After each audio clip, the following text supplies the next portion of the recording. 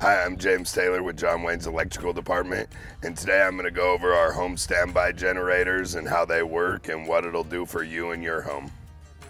So this is our home standby generator. It's a 20 kW unit.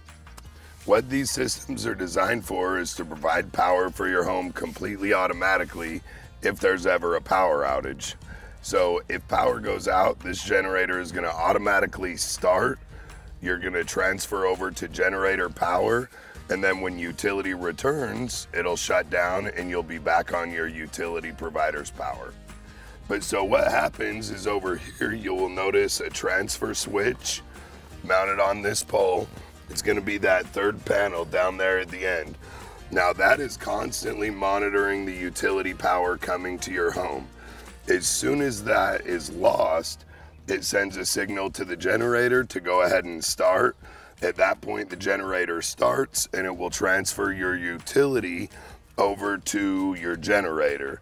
And then it's monitoring utility so that as soon as utility comes back, it will automatically turn your generator off. You have about a 5-second delay on power, and other than that, a power outage is no problem. All right, my name's James, and if you have an existing generator and need maintenance or interested in a new generator, give us a call or visit us at johnwayne.com.